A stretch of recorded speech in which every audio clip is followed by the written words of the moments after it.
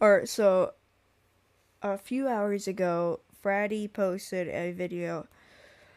Uh, I'll put it up on screen. It was like a bye bye YouTube or it was I quit, and I just thought I would just put a little bit of news on what's going on. He's basically putting a whole new restart. He's still gonna be doing some Gorilla Tag. He's mainly gonna be doing voiceovers of just news and stuff. And he even has his own character and all that. So just so y'all know, just because it was kind of confusing because he literally just switched over. But he just switched over his channel. I'll put his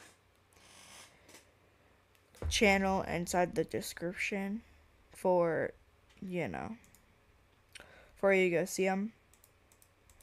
But yeah, I it was kind of unnoticed, but he has planned it all out, and he's thought carefully, and this is what he decided.